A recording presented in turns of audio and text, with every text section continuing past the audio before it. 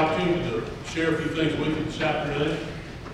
We would have preferred, and after you hear me talk, you certainly probably would have preferred to have heard from some of the folks from Mission. However, they're having a corporate level leadership retreat today. So we could not secure one of them to come and talk with you. But obviously they are all on board with things that we're doing in Greenville County Schools. And some of the things I'll talk about with you today, if you are in a district or a county that has a Michelin presence there, some of these things will be familiar to you because you have some of them occurring in schools within your district. One of the things that we want to make sure comes out of this presentation, and it's one of the things that we are working to try to develop with other business and industry in our county, sometimes perhaps in the adjoining area. As you know, employment, I think the point was already made very eloquently by Mayor Danner earlier today. There's not a county line to employment, whether you're working for BMW or Michelin or a smaller business or industry.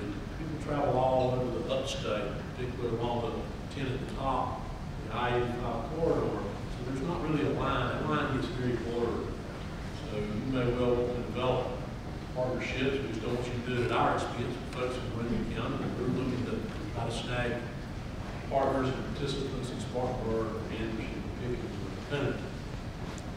But one of the features of this is it is a structured approach. Michelin has a tremendous commitment to education. They refer to it as the Michelin Challenge for Education. Again, under the leadership of the previous Michelin North American CEO, Dick Wilkerson, and has continued as a primary commitment on the part of excelling the current Michelin North America CEO. We're going to show you a video that captures several different aspects of this. Again, it is a structured approach. There are folks at Michelin that take charge of the Michelin side and they pair off the people in our schools and at the district level to put these things in place. And that's one of the things that we're trying to encourage with other business and industry in our community. Whether it is a business that employs 20 or 22,000, that structured approach can be in place in either setting. In some cases, perhaps it's with the assistance of somebody in the district, with Brooke Smith, our career technical person, or Quickie Hannah, our community collaboration person, or a smaller business might need a little help with that, or pairing with other similar businesses. Well, what you're going to see here is some elementary presence on the part of Michelin, and then up through the secondary. You might think, well, in elementary school, you're going to see mentors from Michelin that work with students on reading, and they're their lunch buddies. How does that help business and industry? It's very obvious how it helps education, I think.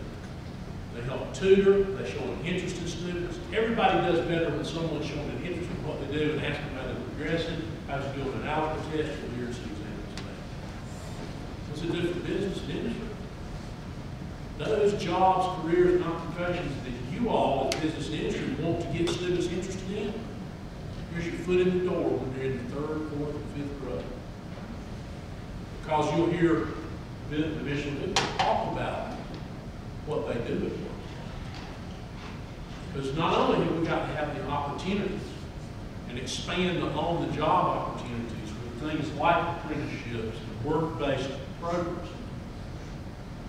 Capacity, I'll tell you right now, we got a lot of unused capacity. We have probably the largest welding classroom in a secondary school setting in the state of South Carolina within a mile of where we are right now, probably Monster School. We've got to get people in there. I'm fortunate to also be on the Greenville Tech Area Commission.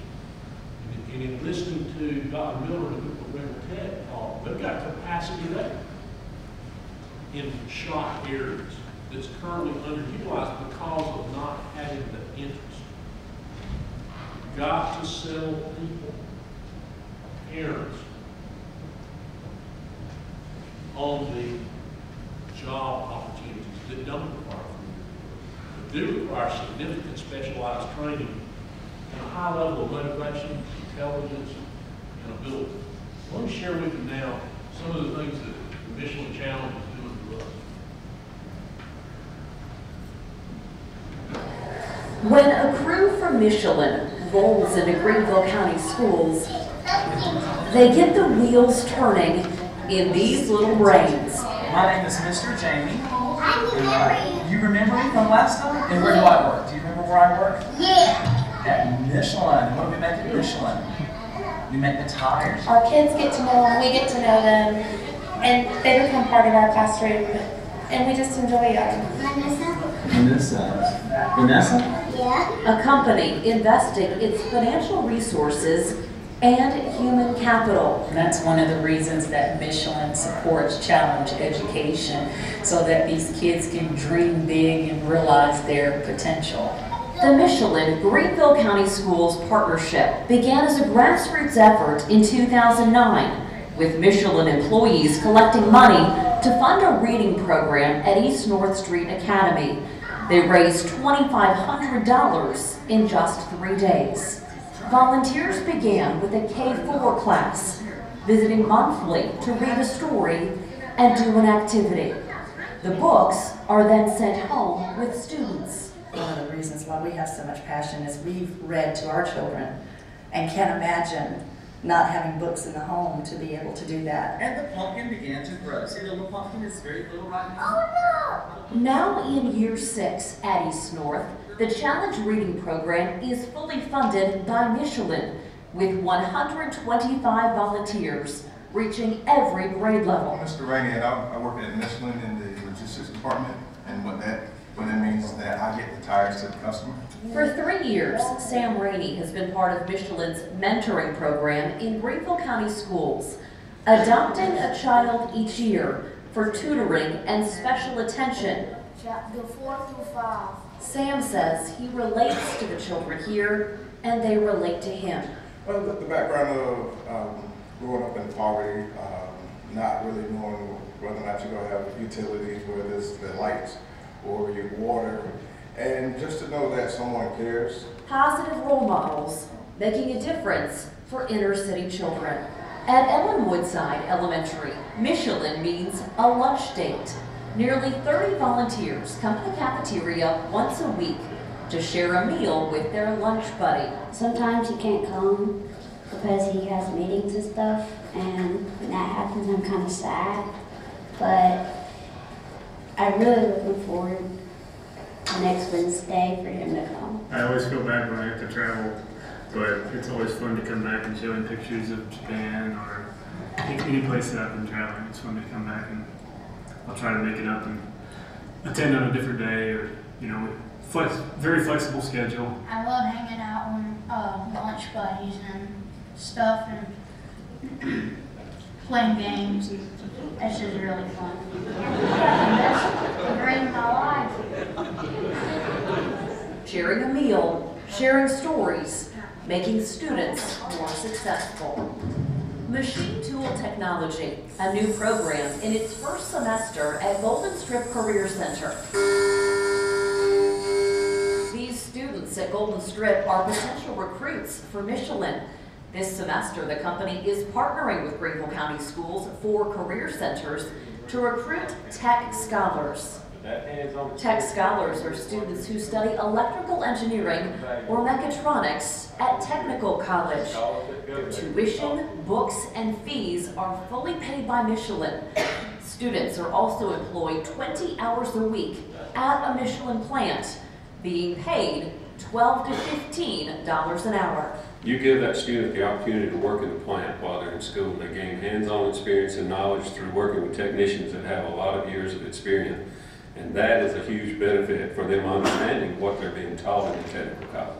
My sister, Michaela, and Eva. It's a partnership of giving and receiving. I actually receive more than I give. Thank you. They become part of our classroom, and we just enjoy it. Michelin and Greenville County Schools partnering for excellence. That's a pretty good idea. Okay, very good. Let's get right into the question component. Who's the light? Is that John this time? Okay. Well, what I really liked was the kid that was eating the cheeseburger while Lunch buddy's nearly as good as lunch. that was pretty cool. No, I mean, I like the whole initiative. I know what Michelin has done with schools in different counties that they have plants, and I just think that's a wonderful initiative, and that's what we need to do. I worked at Tri-County Technical College for 8 years, and I worked very closely with Michelin on the Michelin Scholars Program, and that is the way to do it. Get the kids when they're in high school in the Career Center, and then they move into the technical college. Michelin will pay the tuition, they'll give them a job 20 hours a week, and then if they complete coursework, they'll be hired when they get out. And the average wage in Greenville was about $50,000 a year, so you're talking about no debt. A $50,000 a year job, they're 20 years old. That doesn't really get any better than that. So that's what I like, but I like what Michelin is doing with the school district. Very good. Okay, who wondered this time? Are you wondering? But